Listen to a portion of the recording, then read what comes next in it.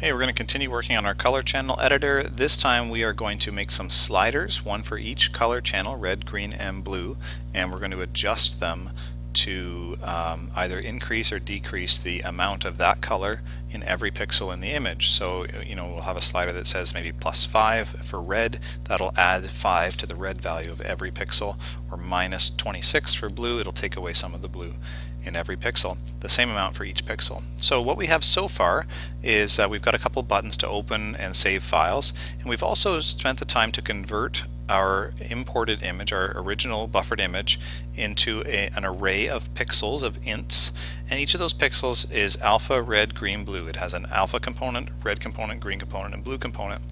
Now, managing each of these pixels separately, looking at each of the separate channels isn't super trivial, but we're going to use some fancy math to do that.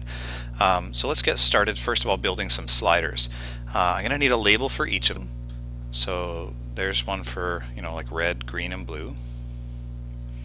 And we're not going to spend a lot of time on the GUI, but this one we're going to say is red. This one is green. This is the usual order. And this one is blue, and maybe I want to label each of these correctly. This is the red label, and this one is the green label, and this one is the blue label. Again, notice these all start with lowercase letters, but when there's a word in the middle they have a capital letter. One more thing, maybe I'll select all three of those holding shift on my keyboard and change the horizontal alignment to right, and then I will make them all the same width. Let's just make things line up a little bit nicer. Okay, and maybe one more thing, I might space them out just a bit more, and I could be more careful about this, but that's good enough for now. Over in your palette in the swing controls you'll find one called slider. It might be in a different spot than mine. I think it probably is actually. I'm just going to drag one in here, line it up with my red. That looks pretty good right there. Doesn't have to, it should not go all the way to the edge because we're going to add something else over there. Do another one for green, line them all up, and blue.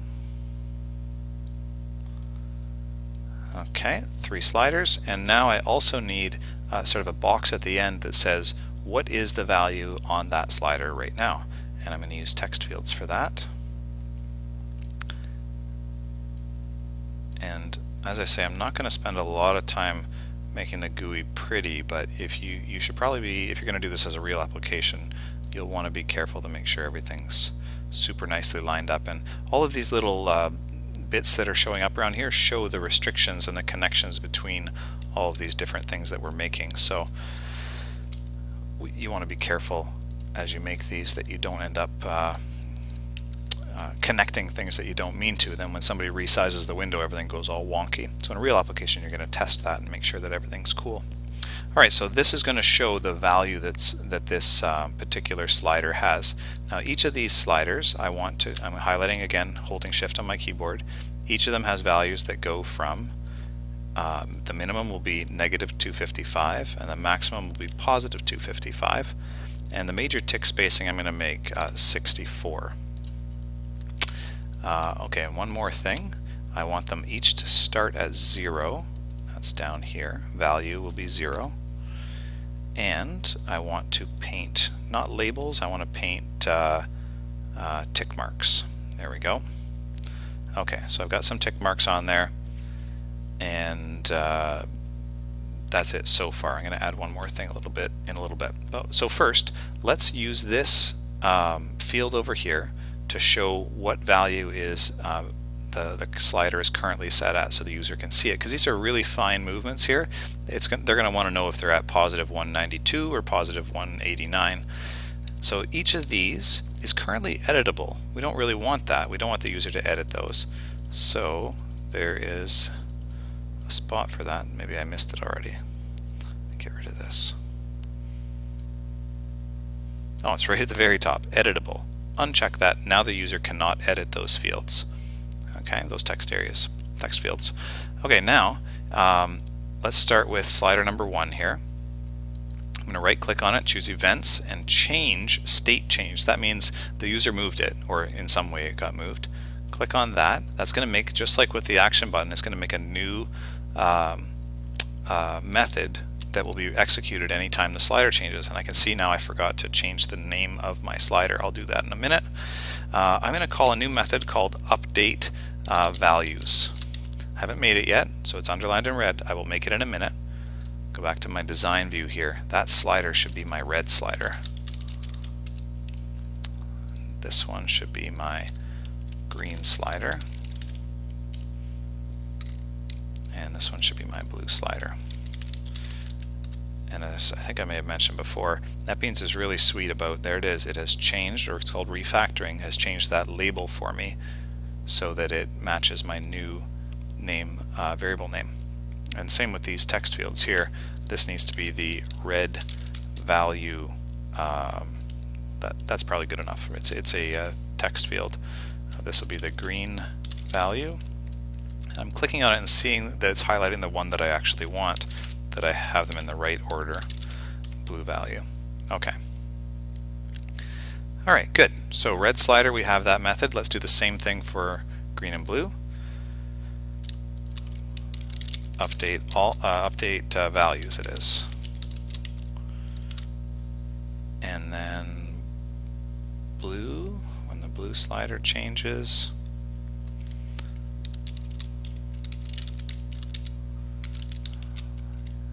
Alt-Shift-F to reformat everything so it's nice. Okay, there we go, nice. Now let's go ahead and make that method private void update values. It's going to run the same bit of code for each slider. It doesn't actually care, because no matter which slider changes, I want to just update the values in here to match whatever is whatever the slider has on it. So let's do that for each one. The red value excuse me, the red value text field, I wanted to call red value dot set text, and I'm going to set it to the value I get from the red slider. We're going to change this in just a second. Dot get value. Now that is going to be an int, so I would want to add an empty string to the end of that. Now this is going to be pretty good. Let's maybe run this to show you what's going to happen. This is going to be pretty good, but not exactly perfectly what I want. And I'll show you why as soon as this runs here. Okay, there's my red slider. Nothing there yet. Okay, we need to fix that. And also, those are positive numbers and those are negative numbers. I want a plus sign in front of the positive numbers. So we should do that as well. And I haven't done these ones, they don't work yet. I wanted to fix this next little issue here before we go on and do the others though.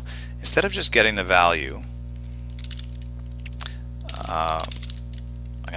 instead of just getting the value and dumping it in there, I'm going to modify it if necessary. So the temporary value I'm going to get first is going to be red slider dot get value. Okay, that's going to be an integer. If temp value is greater than 0, if it's positive, then I don't want to just put in the value by itself. I want to also stick a plus sign in there.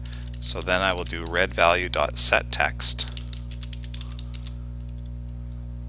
to the plus sign plus that temporary value. Otherwise, I'm going to do red value dot set text. I don't need this. I'm going to use the word temp value, the variable temp value. Okay, let's see where we're at now. Apparently I've messed something up. Oh, not set action. Sorry, I don't know where that came from. Set text. Okay.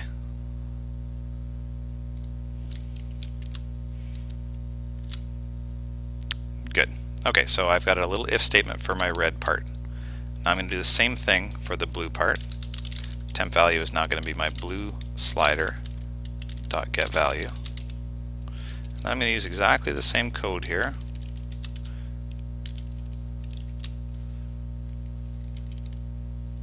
And instead of red, I'm going to put blue.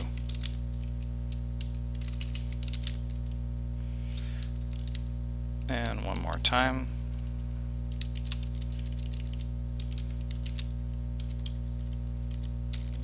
Oh, I guess I did them out of order. Green slider, green value, green value.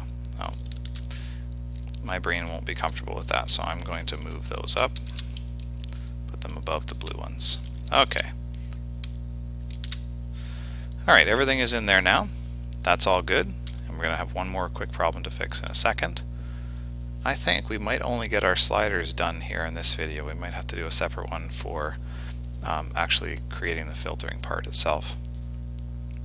Hey, look, oh, they all show up now. Great. When it's 0, it just shows the number 0. Positive numbers.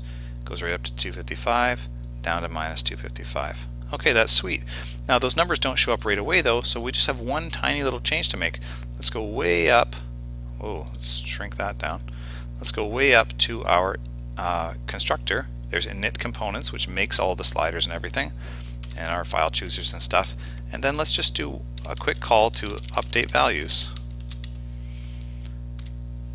So as soon as the JFrame pops up, it's going to quickly update the values based on what's in the sliders.